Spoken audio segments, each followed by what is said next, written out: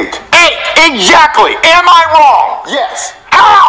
Because 8 minus 4 is 4. No, it's not! The 4 is gone! You don't have another 4 to add to it! Stop bringing up the 4! You have a 4, it's gone! You subtract the 4, it's gone! 8 is left! Yes, 8 is left, but no, it's 4, Jeffy. 8 minus 4 is 4. Screw this helmet! Screw this pencil! Screw this diaper! Screw Einstein! And screw you!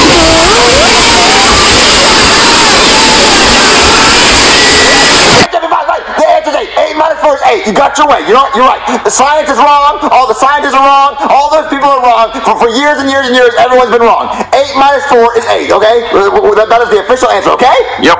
All right, let's move on. He knows math. He's a genius at math. He's a math genius. So let's move on to art or something. Marvin, we need to go over English with him. We don't have to go over English. You just heard him yell at us in perfect English, right? Marvin, we're working on English next.